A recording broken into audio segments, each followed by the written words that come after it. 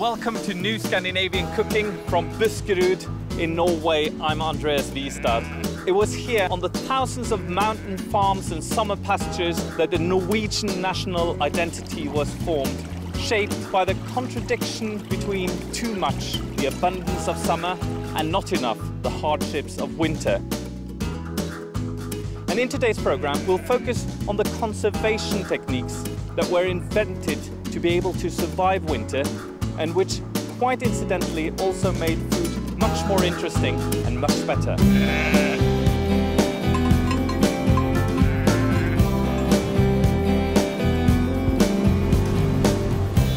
And in today's program, I'll make one of the most peculiar delicacies in world cuisine, namely the fermented fish, rakfisk. And I'll also make a much more accessible version of this, a sort of gravlax, only with trout, that can be made in less than half an hour. And for main course, we'll have smoked and salted lamb shanks from some of the happiest animals I know, served with an entire family of root vegetables.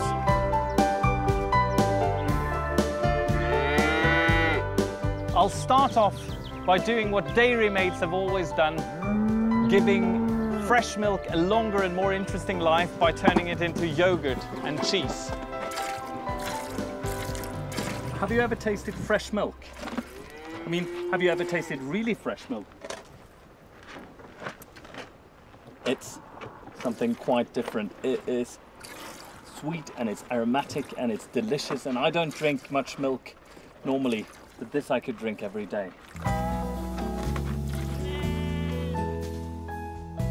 I need a little goat milk, but I sense a little reluctance.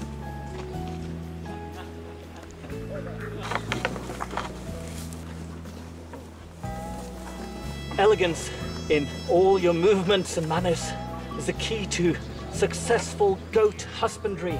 As you can see, these goats are still roaming freely with their kids, and they're not very happy that I milk them. Well, I'm sure at least I got a few drops out of it. In homeopathic medicine, it's said that if you have 1/1,000,000th of a component, it's still active. And I think I'm slightly above that.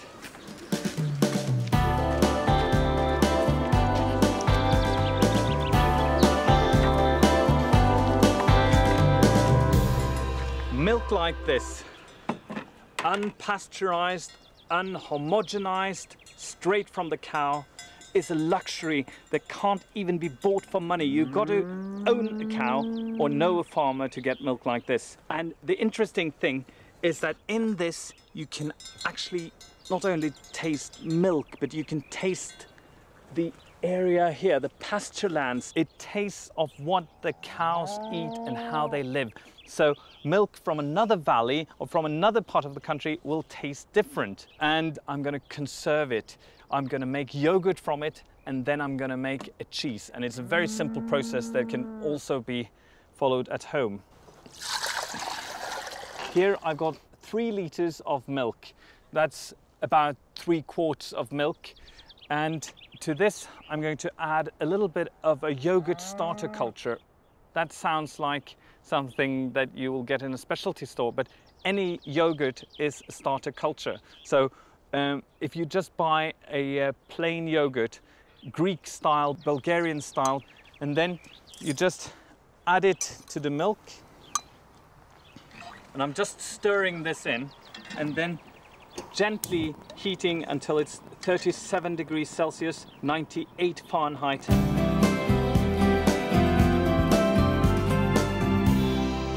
And the next day, this is how it looks. This skin is because the milk was not homogenized, so the fat tends to collect on top. That is not going to happen if you use normal store-bought milk. But the texture will be more or less the same. Here you see it's got a kind of jello-like consistency, and it is incredibly fresh tasting, and it's lovely to eat for breakfast.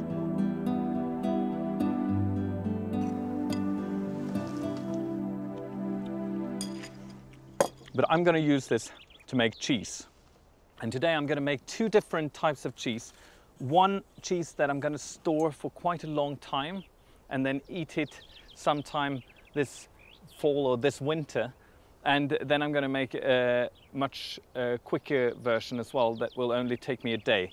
But here I take 7.5 deciliters, 3 cups of yogurt.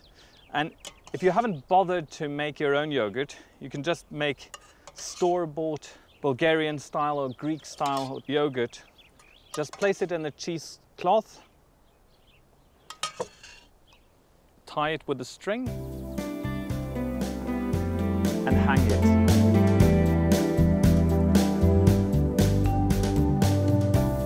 The second cheese I'm going to make is a fresh cheese that will only take 2 days to make, and it's going to be packed with flavor. I'm going to flavor it with thyme and mint.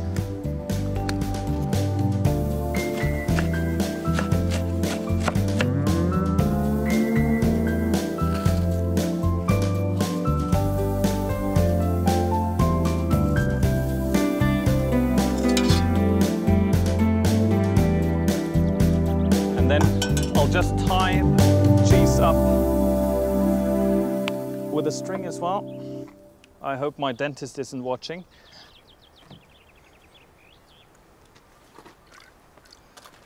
Now both of the cheeses are going to hang for about 24 hours. It is a good idea not to hang them outside in the sun. Do hang them a shady place, somewhat cooler than room temperature, but preferably somewhat warmer than normal refrigerator temperature. After 24 hours, I place the cheeses in salt water. That's water with about 6 to 8% salt. And I'll leave them for another 24 hours. And this is how the small cheese looks now. You see, it has firmed up very nicely. Isn't it beautiful? Well, it will need some more ripening. So I've just put a sprig of rosemary, and I'm going to add a little bit of salt and then just carefully place the cheese inside.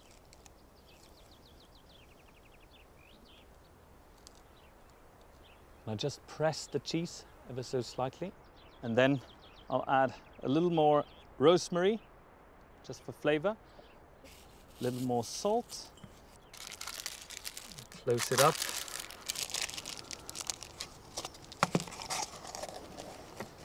I'm going to store it in my cheese cupboard until winter. You could store it in your refrigerator as well, but the warmest zone in your fridge. The second cheese, the fresh cheese, is really finished now. It's ready to eat, and you see it's got quite soft texture, but still quite firm. And if you wanted it harder, you could just hang it a little bit longer. But since this is not a particularly fatty cheese, I think it's nice when it's still quite creamy and you can eat it with a spoon. And the flavor is fabulous. It's got some of the freshness of the yogurt and then the herby flavor as well, the flavor of the mint and the thyme. And I think it's lovely. You can serve it just like this, or with olive oil, or here we got some cold pressed rapeseed oil. It's kind of like the olive oil of the north. And this is a truly kind of Mediterranean dish, but using only very Scandinavian ingredients. You can find all the recipes at our website, newscancook.com.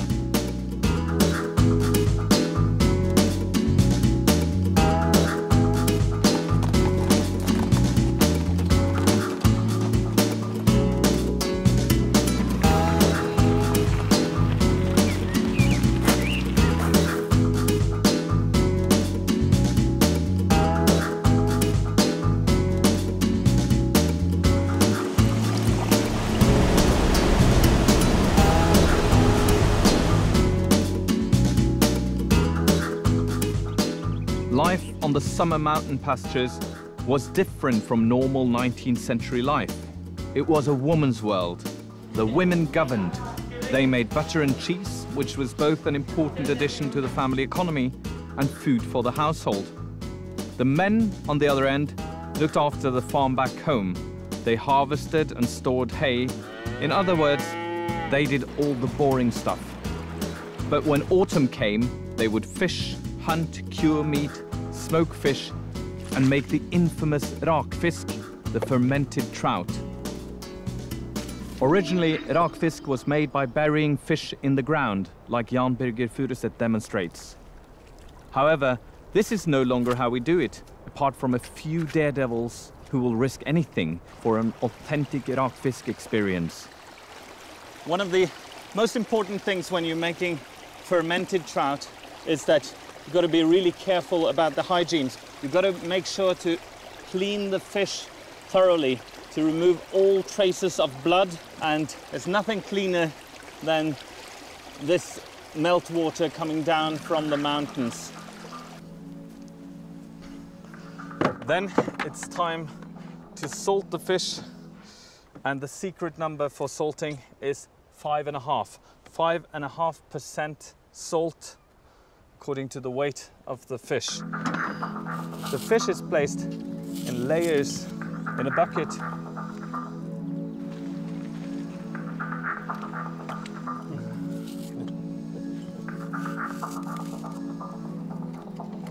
And when the bucket is full, a weight is placed on top, and then it's left for 4 to 5 days. After that, it's covered with lightly salted water, and then it can be left in a cool place to ferment for a long time until winter is here.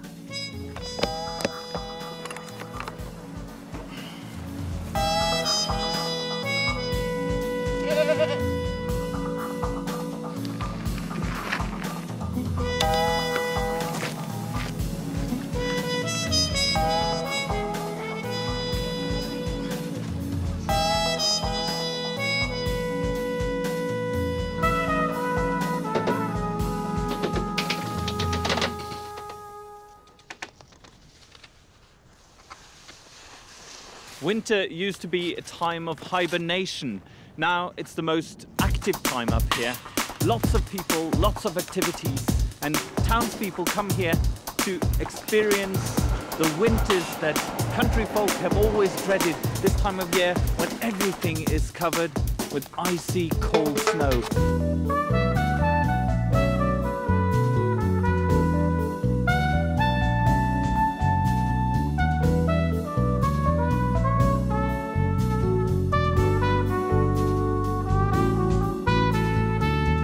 Until about 100 years ago, much of community life in winter was dependent on skis. Skis were used for transport and hunting. They were practical in a sparsely populated country where distances were great and the terrain difficult. And as we've seen, these old traditions of conserving food are still important in this region. I like the way they taste, but also the way they connect us to our past.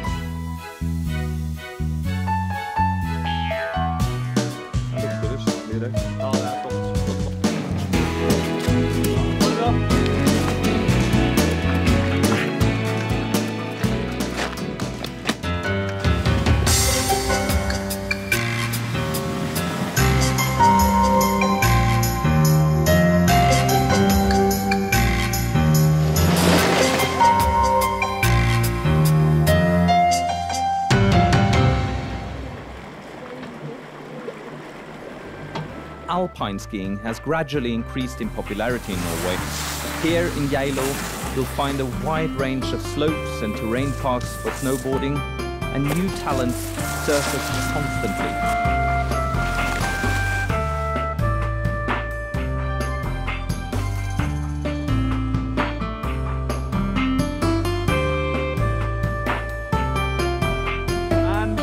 Collection of words of Norwegian origin have made their way into the English language.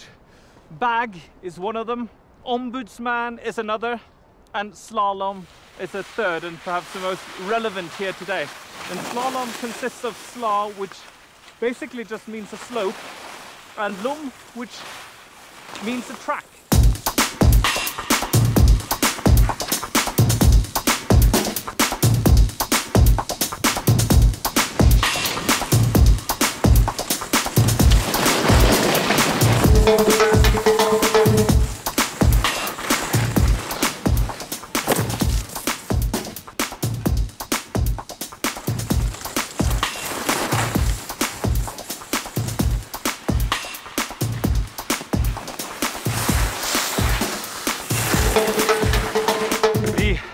Mountain area around Hallingdal is a ski sport center.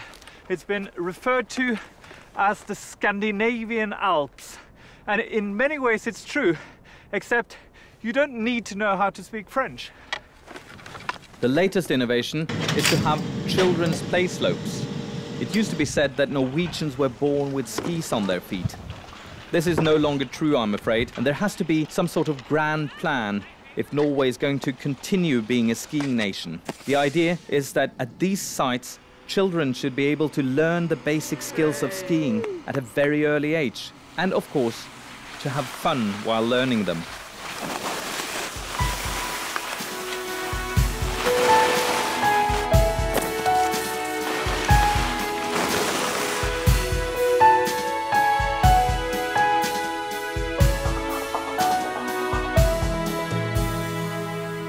They say that the proof of the pudding is in the eating. Well, when it comes to rakfisk, the fermented trout, the proof of the rakfisk is really in the smelling.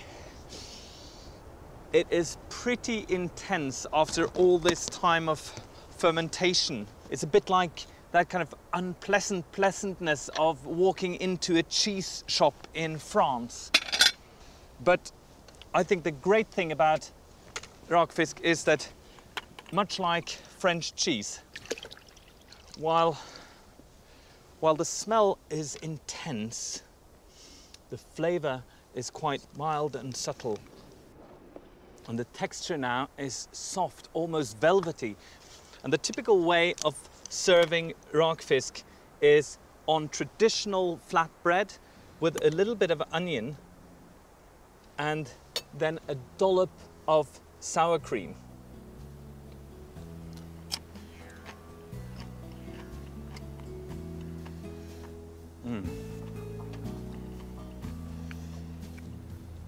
It is amazing because you can still sense that thing that makes it really smell quite powerful, but still it has a mildness and almost a kind of sweetness to it, and you understand that it's made from a fish, but it's unlike any other fish you've had. Although rakfisk is one of the most, some would say extreme, some would say peculiar food traditions, it does have some relatives that are not quite as hardcore. The most important perhaps is gravlax. And you may know gravlax. It's a kind of cured salmon and that is cured with salt and sugar. And normally it's cured for like 3 to 4 days. Well, I'm going to show you a version where you can actually make a kind of gravlax in just 20 minutes or so. And the secret then is to cut the fish into thin slices. In this case, I'm using trout. Julia Child used to live in Norway in the 1950s. One of the things that she really fell in love with was gravlax, and she also developed this easy way to make a kind of quick gravlax. I've got here a combination of salt and sugar, and then I add about half a teaspoon of dried dill, and I just sprinkle this mixture on a plate and then add thin slices of trout, and then I sprinkle the rest of the salt and sugar mixture on top, And what Julia Child would always do was add a couple of tablespoons of brandy or cognac or even aquavit when she made gravlax. I've added some cognac to this and I'm just spraying it over just enough to add a little bit of moisture and start the curing process. I actually like it best when it's cured for a relatively short period of time, say 20 minutes, half an hour. It's said that cheese is milk seeking immortality. These are a couple of the cheeses made from the ladies here down in the valley. But what I'm really excited about is my own cheese. It's now a couple of months old and it's starting to firm up and it smells fantastic. And I'm saying that partly because I made it myself, even if it doesn't qualify me as a kind of master cheesemaker.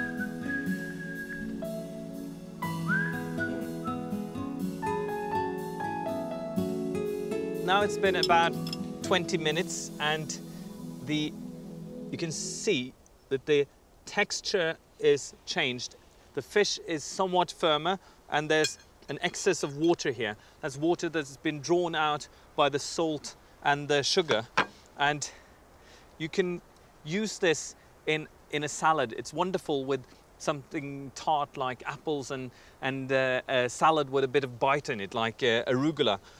But I think that it's very nice with a traditional way of serving it as well, on dark rye bread with coarse grained mustard like this, and then just a small sprig of fresh dill, because as I normally say, when it comes to dill, I'm absolutely insatiable. You can find all the recipes at our website, newscancook.com. But all this is nibble food, and man's got to eat. So I've already started with the main course, which is smoked lamb shanks with root vegetables. Lamb shank is like the lower part of the leg of the lamb. The upper part of the thigh was normally eaten sometime during autumn, but the shank is a different cut and is very easy to preserve. So a good way is to smoke it and salt it a little bit, and then you can just hang it up and it will keep for a very long time. Well, these are quite fresh lamb shanks, but we still salt and smoke them basically for flavor. So I just transfer the lamb shanks. The root vegetables that I've used is celeriac, parsnip, carrots, rutabaga or swede, and then some of these small and very sweet almond potatoes. And I've cooked it in about a bottle of beer. The rest is just the stock that comes, that's released from the lamb shanks themselves. And then I just make a puree out of it. And because I used salted lamb shanks, then I don't need to add extra salt. If you're using fresh ones, you might need to add a bit of salt.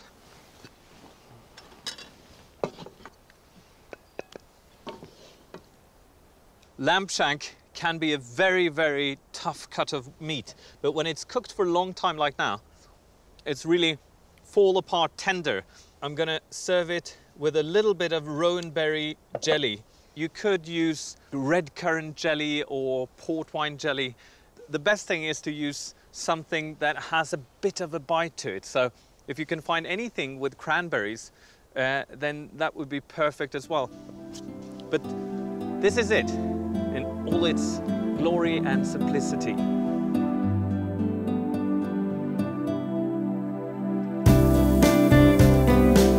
For more inspiration about Scandinavian destinations and food, visit our website newscancook.com.